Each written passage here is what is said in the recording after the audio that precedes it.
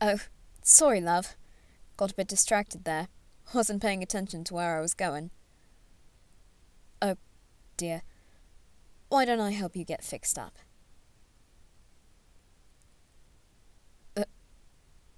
Is something wrong, love?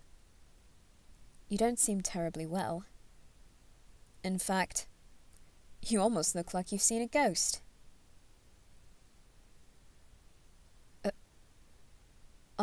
I said I was sorry, didn't I? If not, I apologize. But aside from that, have I said or done something to offend you? Oh! Hey now. There's no need for shoving. You're causing a bit of a scene, and I'm not even sure why. What's the matter?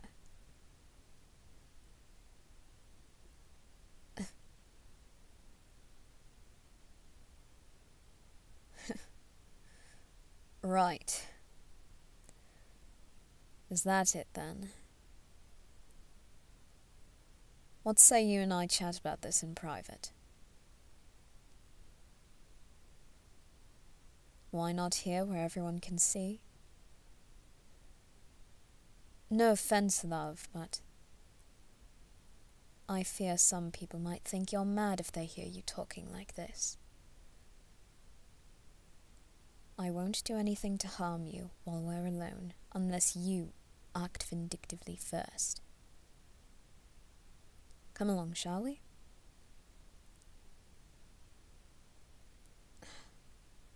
You don't have to act so repulsed by me. Really, I'm not going to harm you.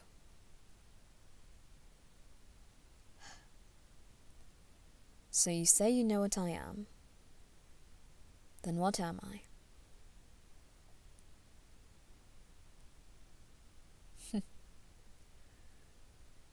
Not surprised that you're correct.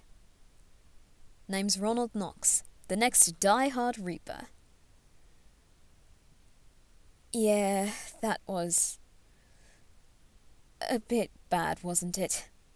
Sorry, but my boss, old man Sutcliffe's been saying that I need my own catchphrase. What do you think of it?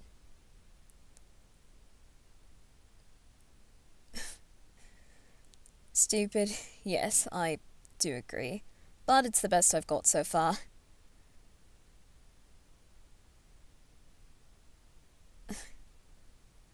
I'm not trying to make a joke about death with that catchphrase. More so a joke about what I do, and how I came to do it.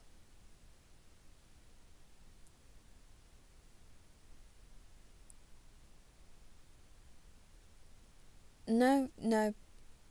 My apologies for interrupting, love, but I'm afraid you must have us mixed up with demons. Reapers? We're more neutral than anything. Although some could call us good, some could call us bad. Generally speaking, we try to be impartial. All we do is collect souls of those who are meant to die. We don't steal souls, we don't eat souls, we don't torture souls. Nor do we reward souls that were... how shall I put it? I believe humans say pure when describing souls, correct? Angels too, I think.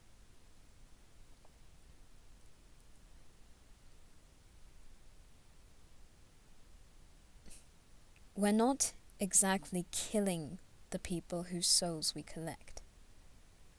Sometimes they die naturally.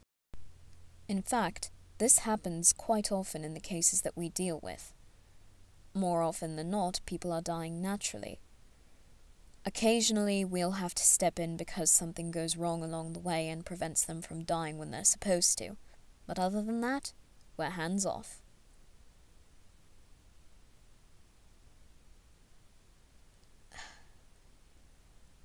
I am quite certain that a Reaper didn't kill anyone in your family, love.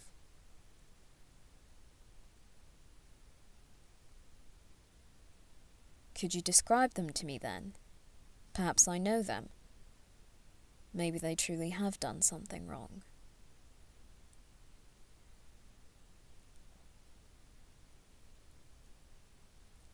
Bright red hair? Oh yeah, old man Sutcliffe himself. Oh, that's right. Sutcliffe prefers to be addressed as woman. Right.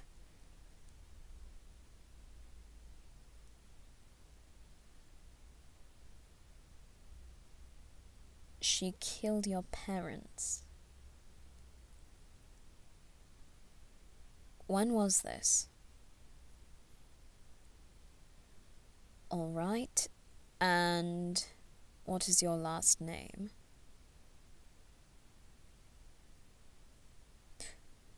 Oh, dear. Yes, I'm afraid I've heard of that incident. If I recall, she didn't kill both of your parents. Only your mother, yes?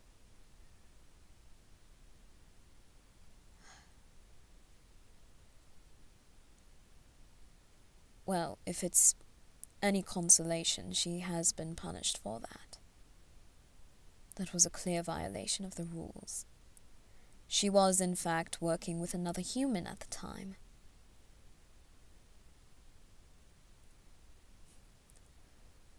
I don't think it matters anymore who it was. She's long dead.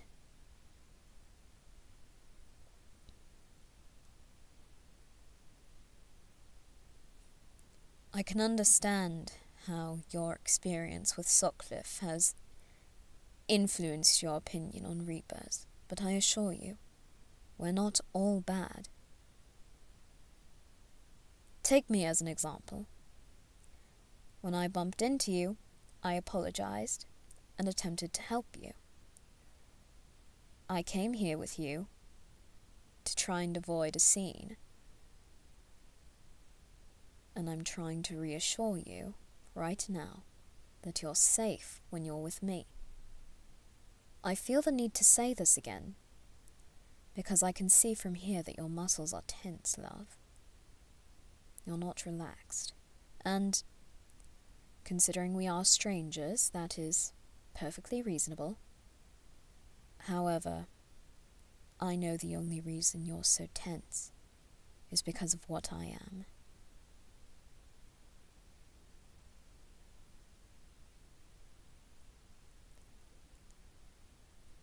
Look at me. Do you see a weapon of any kind?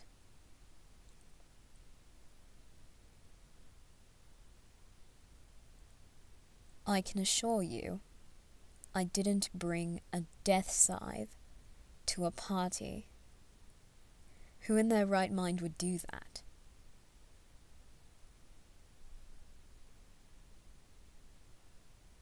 The scythe I use, it's quite noticeable. It would be out of place here. Even if I had planned to kill someone, which I didn't, I wouldn't have been able to be discreet about it here. Please, you can relax. I'm nothing like Sutcliffe, especially not in regards to murdering people.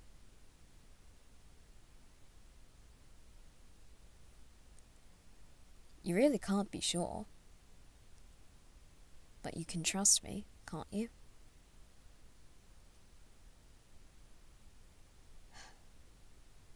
Have it your way then, love. Shall I leave you here, or will you be returning to the party with me?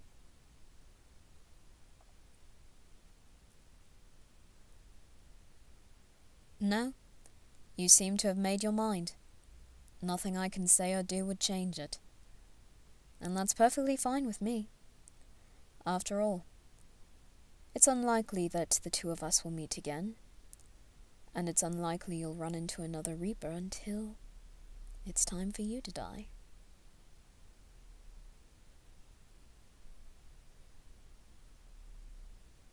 No problem, love. I appreciate that you at least listened to me. Whether or not you paid attention to what I was saying, I can't be sure. But you listened. That much was clear.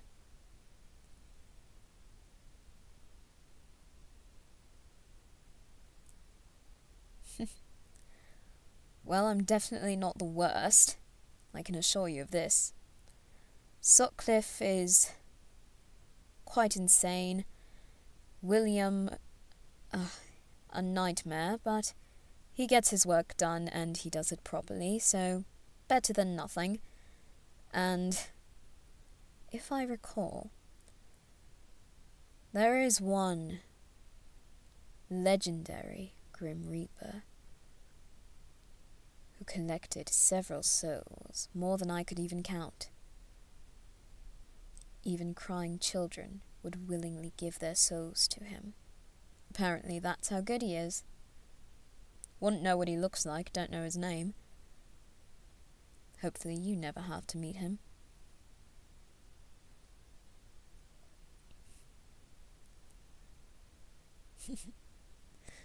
You're not so bad yourself either. Now, care to join me for a drink?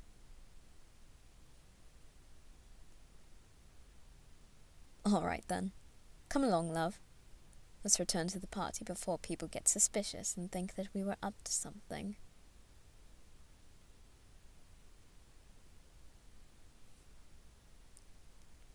It's no problem at all. Really. I'm glad I could meet someone who knows what Reapers are. And if you don't mind my saying so, you really are quite clever for a human. If you encounter another Reaper, I trust that you'll be safe. I mean, hell, you recognized what I was just by looking at my eyes and seeing my glasses. Quite impressive, I must say.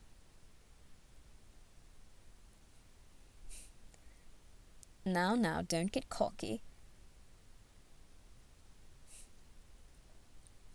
I'm only joking. Come on, let's get you a drink, shall we? And would you mind if I spent the remainder of the evening with you? I'd love to hear more about your life. Not just your trauma, if you don't mind. Splendid. I guess we could call this a date then.